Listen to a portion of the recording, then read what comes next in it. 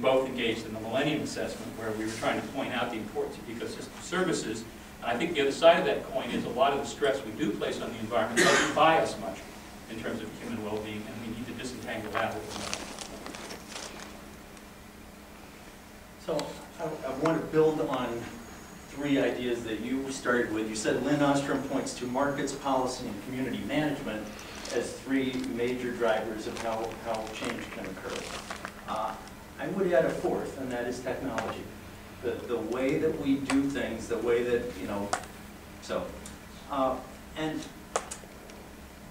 and all of these are connected. Let me first say, why isn't phosphorus on the radar? I mean, to me, this is the first phosphorus talk that I've been to I think it's the first phosphorus talk. Okay, and so, we've been thinking of a lot of other important environmental issues that affect ecosystem services through different media. And so why has phosphorus seemed to be unimportant? And I guess part of that, some of these things come into fashion, and we learn things scientifically, and that brings things onto the radar. But in terms of decision making in food and agricultural systems, I think part of the answer is that phosphorus is cheap. I mean, Steve, you said that you thought food price rises in 2007, 2008 may have been partly due to the eightfold rise in phosphorus prices. But most of the economic studies out there link it to changes in diets, and changes in bioenergy policy, much more than individual fertilizer inputs. And the drought in Ukraine. And then certain special events. So if phosphorus normally phosphorus prices are very low and not that important, then there's this question: well, is phosphorus priced right? And what does it mean for something to be priced right? So prices are results of supply and demand, and sometimes, and there's supply and demands for marketed products. That's where prices work pretty well. And interestingly, with phosphorus, we have food products. So those do to some extent embody phosphorus prices, but phosphorus values. And then we have other things like algal blooms, where we are not very effective at building those into incentives that would involve pricing. And so Joan Rose raised an interesting question about initiatives in the direction of local markets for phosphorus. And there have been some attempts at that. They have not worked out too well so far. They've mostly been attempts for trades between point sources like sewage treatment plants or individual factories, and non-point sources like farmers. But there are all these legal issues involved. If I, as a farmer, begin to trade phosphorus, phosphorus reductions on my farm, then I invite people to monitor what's happening on my farm, and I kind of open the door to a level of scrutiny and a level of responsibility for a particular input that could hamper my flexibility in the future. So I think there's a lot of room for important innovation and policy, but I guess I wanted to raise a couple points about phosphorus pricing, because you've made me think phosphorus is probably way underpriced, in spite of the fact that right now it's 4 times as high as it was 5 years ago. So what happens when prices go up? People find a way people adjust in various different ways. And if you think of the 3 R's of environmentalism, reduce, reuse, recycle, all 3 of those R's happen when prices go up. Prices of inputs go up, farmers reduce amounts that they apply, and they think much more carefully about whether they need to apply them. Reuse. Steve, you were telling me this afternoon about new manure processing plants in Wisconsin that are putting out manure cakes that have concentrated phosphorus in them. It's a way to move phosphorus from one place to another. move phosphorus from, you know, high supply regions to demand regions. But you need a certain price for phosphorus for that kind of thing to work. Otherwise, you can't, you know, you can't support the processing exercise. And then, okay, so we've got reduced consumption and recycling. So I think in the short term, those actually are, those kinds of things could work more readily than some of these more complicated market trading systems, some of which have been tried for 20 years and with difficulties. Although part of this gets back to institutional issues of the willingness to create property rights that don't currently exist, like property rights for lakes with a low probability of algal blooms, and then be able to trace back the scientific linkage where you can then tie these things into markets through policy. But I guess my thoughts were that what you said about high phosphorus prices is probably the first step toward a virtuous cycle. Steve, do you want to say a few comments before we open the floor? Just briefly, I thought both of you made really great comments, and thank you for the thought you put into that. And I very much agree that phosphorus is seriously underpriced, and we need to do something to get the price set higher to improve the situation. Just one sort of ironic connection I wanted to make to the Wisconsin phosphorus processing situation is we have these digesters that we're developing and there's one that works now, and there's another one being built, and there's a plan to add many more to the watershed around Madison. These digesters are essentially small sewage treatment plants that serve about 5 farms each. And the manure is fermented in the plant.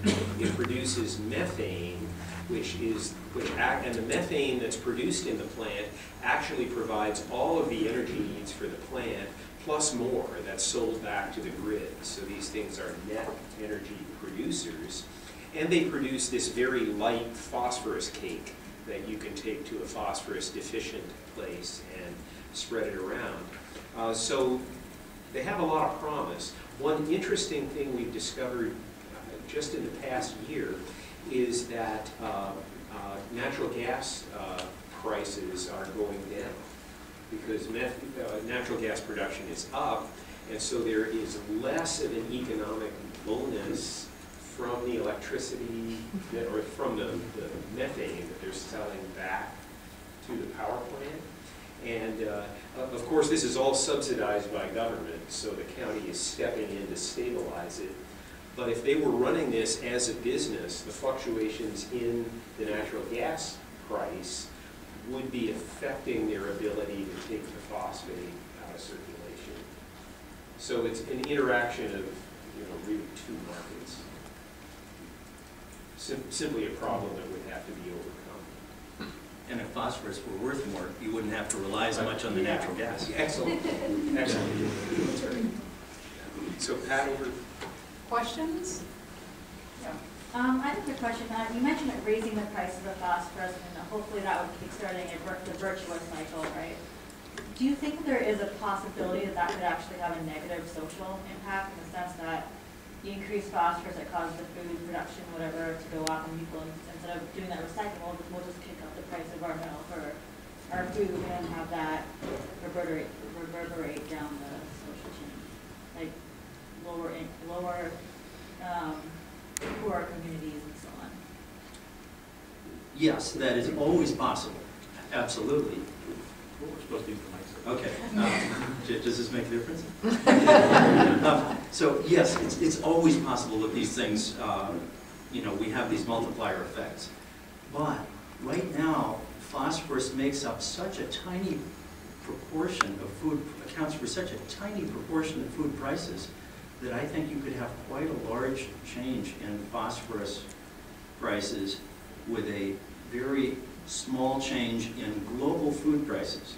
Now, if you go to areas of the world that are, where soils are phosphorus scarce, and we have soil scientists in the room, and I'm not one of them, but, a lot of the growth, Steve showed a lot of the growth in phosphorus demand coming from Africa. There are large parts of Africa that are phosphorus scarce, and where soils are short of phosphorus, and in places like that, more phosphorus is needed if we're going to raise productivity, and those are the kind of places where rising phosphorus prices would be problematic, or at least from my point of view, that's where I think there would be, and there too you have people with low incomes who would be most hurt by rising food prices.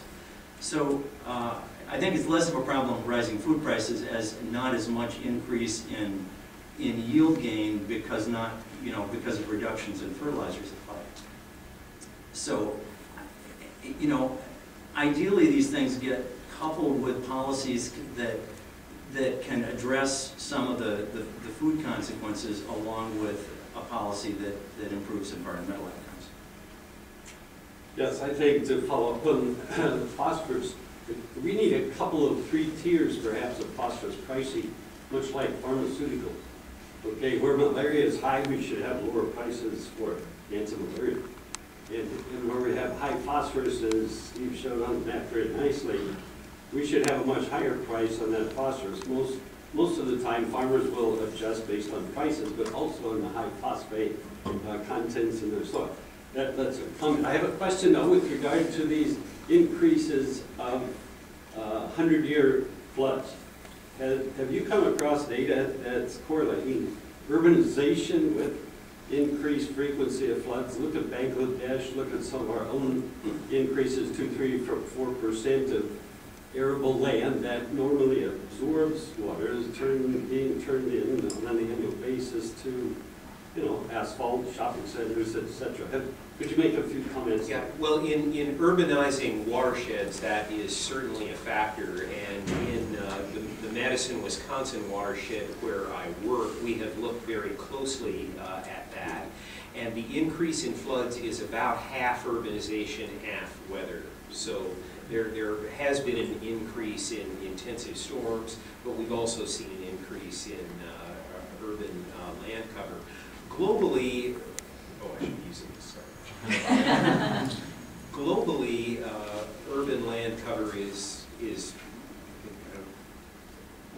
urban land cover is not very extensive globally, but certainly in the urban areas, sure. And just to follow that on, you pointed this out in the talk, in this region and some other regions around the world, what we're seeing is not so much an increase in overall precipitation as an increase, for example, in rainy days followed by rainy days, and that tends to overwhelm systems, particularly the urban systems, which are not sized properly for where we're headed.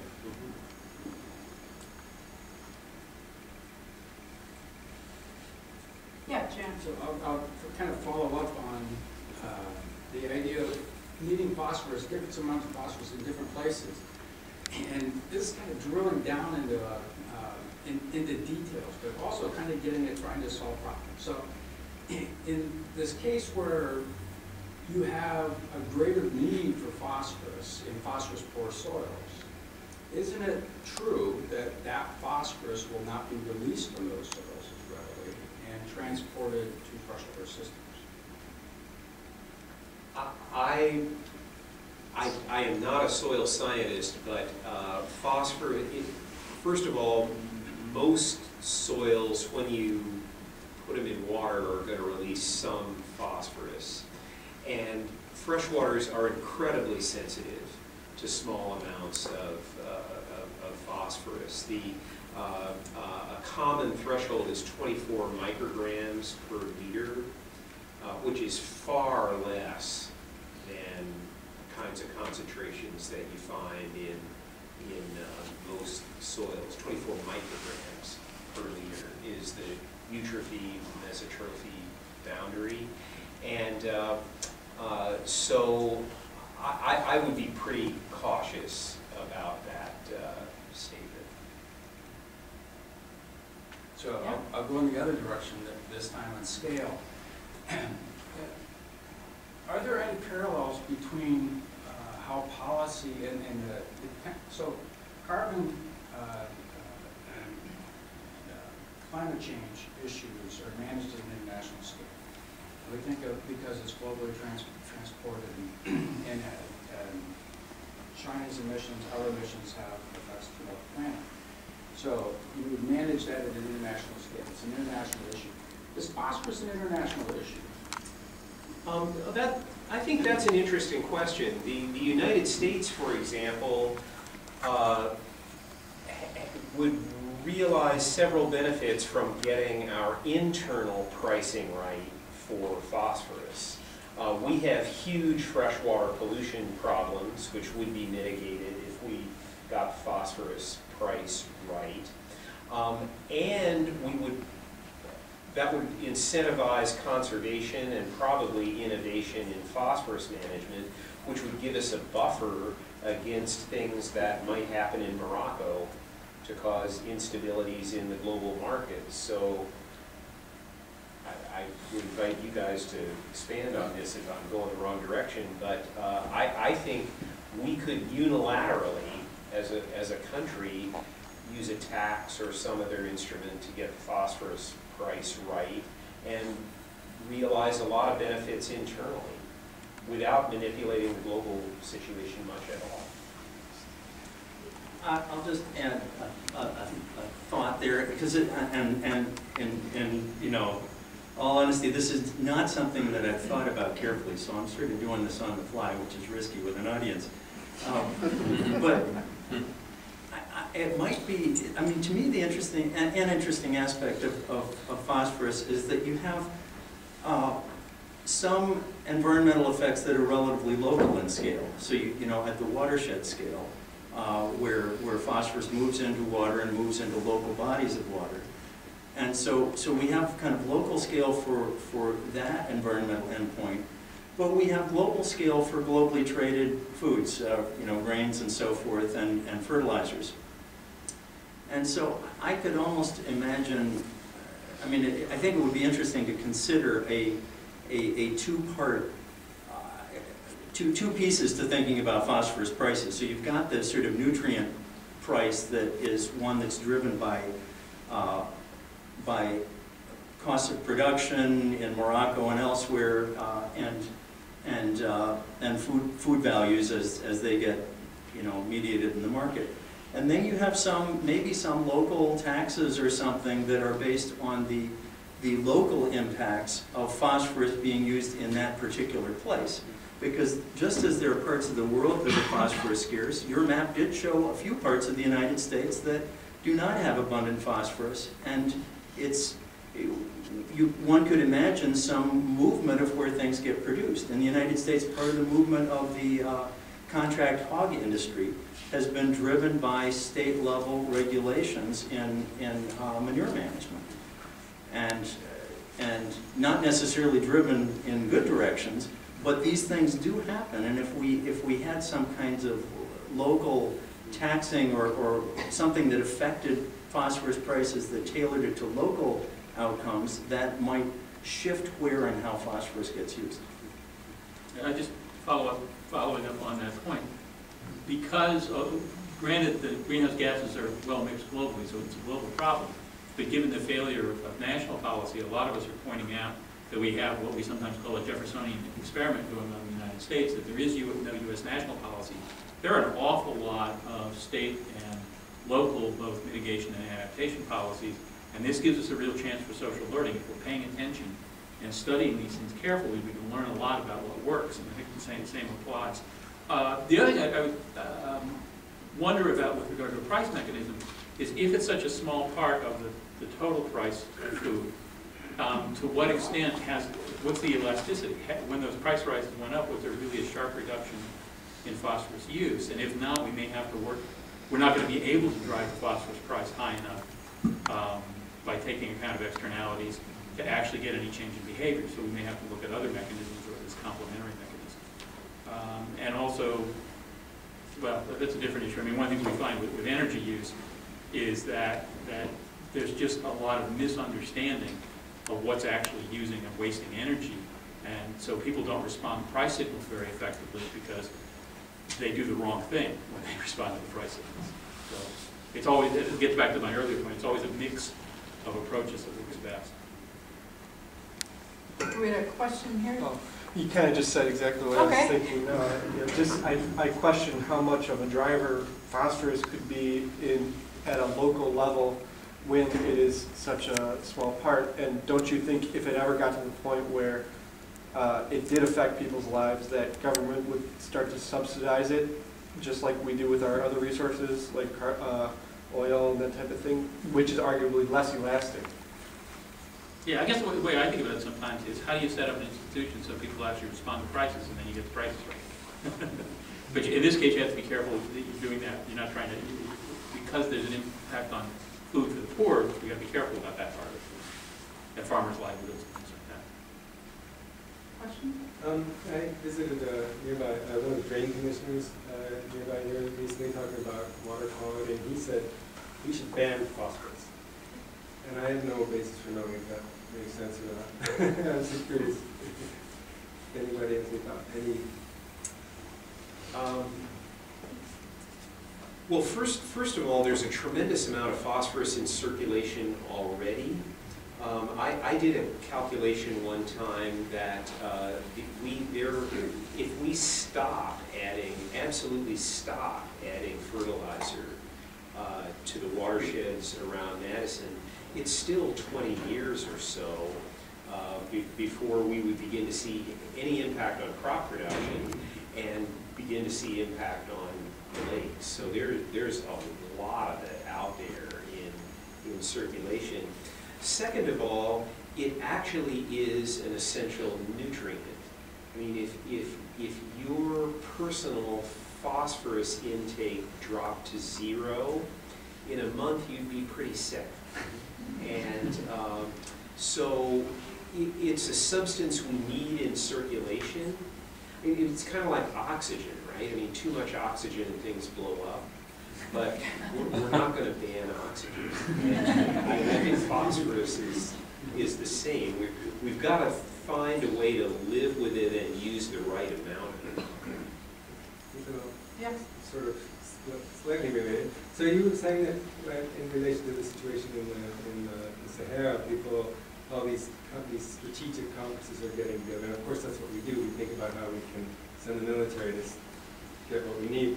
But what I thought you were going to say is people were looking at this as a strategic opportunity to actually figure out, think about ways to deal with this situation. Given that there's a double-edged sword, that we need it, but we don't want too much of it, we better start thinking about how we can be using less in certain places, blah blah blah. So I was curious if anybody's talking about that. Conservation is definitely a part of the strategic conversation that's going on. And I mentioned those strategic articles simply to make the point that phosphorus is now being considered, as a policy issue that cuts across a number of areas of governance. And climate change is being considered as a strategic issue, of course. One of the interesting things is, you think about climate change, I always like to think about that in relation to ozone. The world got together, figured out there's a couple of key sources of ozone that are causing problems, or not ozone, anyway, and figured out a way to deal with it. And carbon is so much more complicated, and we wave our arms a lot, we talk a lot, and nothing really happens. And it would be interesting to know if phosphorus falls on closer to one side of that spectrum or the other. Well, one of the amazing things to me is one reason that phosphorus doesn't get any respect in ecology is it has a really simple cycle. It's an incredibly simple mineral cycle. And everybody wants to work on nitrogen because it has 5 redox states. It does intermox. It does really cool reactions. The microbes do this stuff. They love it. And they ignore phosphorus, because it's simple. But nonetheless, it hasn't been solved for all the reasons we've been discussing here. I think in principle, it seems to me like it ought to be a simpler problem than a climate problem. So Not as simple as ozone. But not as simple.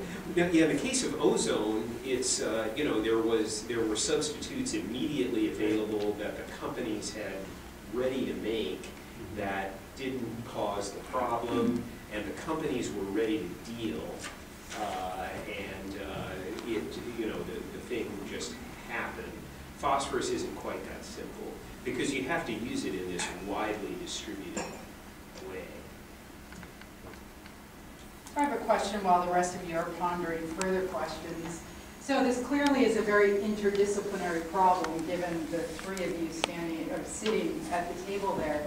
I guess I'd like to start with Steve, but have each of you answer sort of from your disciplinary perspective.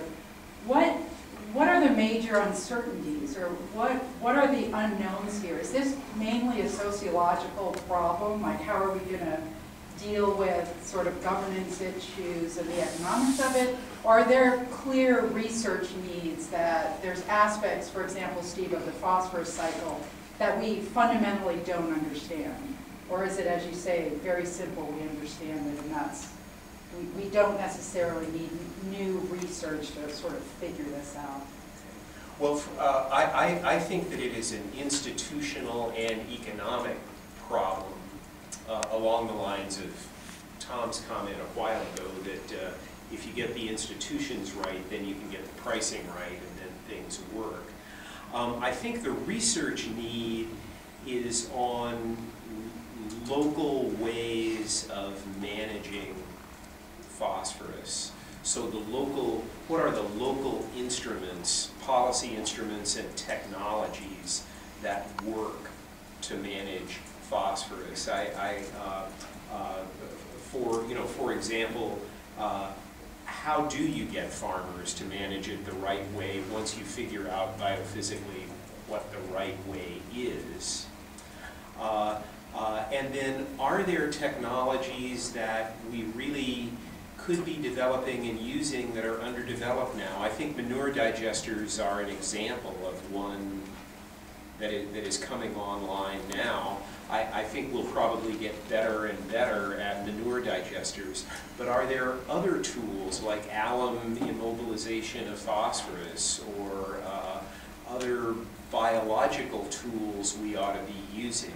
So I think in the innovation end, there's research needed on biophysical technologies and policy instruments for deploying those. I guess getting back to your original question, yeah, it's an interdisciplinary problem. I think we need to look at the institutions, the economics, and the biophysical aspects of it together and get it right. I agree. Me too. The only other thing I might throw in is that I think as we're trying to look across the suite of risks we have to manage, we need a lot more research on what, to use the jargon, the drivers are. I mean, we kind of know at a first approximation sketchbook level the population affluence consumption, the technologies we use, the patterns of consumption, and so on. But I think we need to know a lot more about the details of those things than we do now. That's a fairly, once you get past that general sketch, once you get past IPAT, basically, impact equals population times affluence and technology, we kind of know that, but we need to unpack that a lot to get at the leverage points. I mean, some of Jack's work on households, that we know for a lot of environmental problems, people don't matter, it's the number of households that matter, because that's what drives them. So, and that's important because it indicates where the points of leverage are in terms of influence and change. I would add one thing about our understanding of the system, and this is an anecdote from a current project that I have with the Nature Conservancy, looking at the effects of cropland management decisions on algal blooms in the Great Lakes, particularly Lake Erie, and the biotic integrity of streams. And so this is an exercise where we're linking aquatic ecology models to overland flow models, to crop management decisions, to the kinds of incentives that influence behavior by farmers. And part of what strikes me is the tremendous amount of variability and the how much is not known about how phosphorus moves and the relative quantities of it in different places at a moment in time. Now, and maybe it's, so that this is not, you know, maybe if I were working with Steve, I'd know a lot more. But with the colleagues that I am working with, what we do know is that crop management decisions, even in areas like the Maumee Basin, have a fairly modest impact on this. At any moment in time, they have a very tiny impact on the stock of phosphorus in Lake Erie. There are other things that influence algal blooms, and I feel as though to be able to think about institutional design and understanding markets well, we need to have a really good understanding of fate and transport, and the fact that the phosphorus cycle is simpler than nitrogen or carbon could be a plus in this respect. Just to follow up on that, the safest place for phosphorus is in soil if you have organic matter, if you have calcium. It won't move. It just simply will not move. The reason we're finding eutrophication in some of the Great Lakes is the erosion of that soil. That's what's happening in Wisconsin as well. So what I think is so important is that we find concentrations that are ideal. I guess before you came to Michigan State, there were about 8 or 10 folks in this campus working with phosphorus, just as they were at Madison. It was a huge process, and Gull Lake, of course, was truly a eutrophier of the worst process, and that's perfectly cleaned up now. Why? Because of human waste primarily. It's no longer it's no longer going into Gull Lake. So it's not just soil, it's also manure. Exactly. Okay. Exactly. So there's a very high correlation now with the increase in phosphorus in our fresh waters with populations, simply not only population of humans, but animals. And the manure question is one of the biggest reasons, because it's so soluble as soon as it gets into solution. We can have a pure clay with nearly saturated with phosphorus, and less than 1% moves into solution. So we have to be careful how we talk with the farmers. I think they've done very well. They put on too much because it was cheap. But very few farmers are adding phosphorus in the state of Michigan unless they get into sandy soils or sandy loam soils. Or they have animal waste to dispose of. That's true. And then so it's the waste products on the field. I thought that it was a really interesting way of thinking about efficiency of phosphorus in your figure. I think it was in your review where you have the inputs and the output arrows for phosphorus. Oh, no, that came out. Oh, that's out. It's in environmental research letters in December. Okay, I'll check it out. But I was wondering if, how do you think, so that's a snapshot in time, how do you think that efficiency has changed over time for getting it into the human pool, but also what the main drivers are of that efficiency or inefficiency? I think that's a great question. I don't know the answer. I think it would be possible to do a back-of-the-envelope pre-industrial calculation fairly easily. The trajectory would be harder to reconstruct, but maybe it could be done because we know, certainly at the border, at the border we would know exports and imports. So, great project. Somebody should do it. Let's get on. Yeah. We have focused on the use of for farming, for food production. I think that's an important component. What percentage of this use has been used by households or the lawn management or other type of? It's a few percent. I mean, there certainly is some. Phosphorus is used in some industrial products. It's in most toothpastes, things like that. But it's really a few percent. It's the big environmental impact is through the agricultural sector. Just to clarify that, does that include lawn turf fertilization? Yes, it does. That's an ag. No. Well, it depends where you get.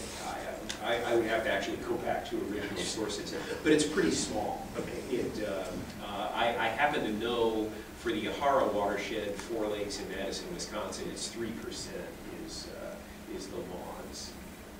the rest of it is, I think ag is 85 or something like that, and the balance is construction sites. Any other final questions? All right, any final words you all would like to leave us with before we take a break and have a reception? I'll just say thank you very much. You've been a great audience.